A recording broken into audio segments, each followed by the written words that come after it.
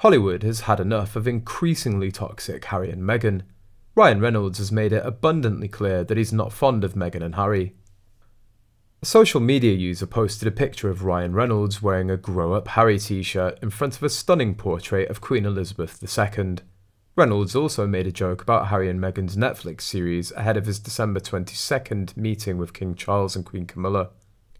Ahead of the meeting, the media asked Ryan and Rob if they'd be bringing up the controversial documentary to the royals, with the pair deciding to play dumb in response. Rob said, "I've never heard of it," with Ryan adding, "I haven't seen anything."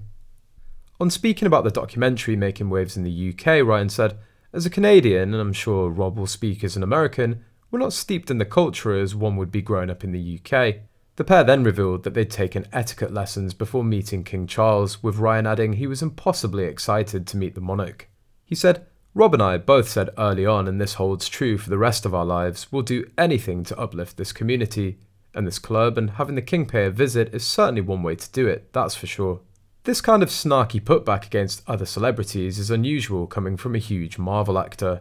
Most A-listers stay above such fray, especially knowing how vindictive Harry and Meghan are. Perhaps it's because he's Canadian and he loves the monarchy, but it still felt a little more personal than that. Maybe it's this, maybe it's not, but Ryan signed on for a fun but a small indie project called Dragon's Lair the Movie. It's an animated movie based on the video game.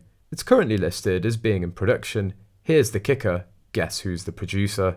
Trevor Engleson. It's still possible the two never talked Harry and Meghan stuff, but Reynolds has been quite outspoken. If Trevor has spilled anything, that means that the two of the top Hollywood A-listers, Ryan is married to the amazing Blake Lively, may have details regarding the dirtiest Soho tea in Santa Barbara, and those two know everyone in Hollywood. The Marvel universe is a literal who's who in Hollywood, and Ryan and Blake previously starred in DC Comics' The Green Lantern together. DC Comics is your next big who's who network. Ryan is also spending time in the UK after buying Wrexham AFC, which means he may end up coming across even more spilled tea. Prince William is the president of the FA after all. Harry and Meghan Markle are reportedly buzzing at the thought of boosting the Sussex brand, alongside their famous friends in Hollywood. The former working royals were said to have been super excited after being invited to close pal and neighbours Ellen DeGeneres and Portia de Rossi's vow renewal. Harry and Meghan stood separately at the star-studded ceremony and appeared in clips cheering on the happy couple. Just being there is thought to have been a big deal for the couple. Now sources claim that the Netflix documentary stars are excited at the endless opportunities that could birth from networking with influential stars in the US. It was a really big deal being invited to Ellen and Portia's special day, an insider claimed.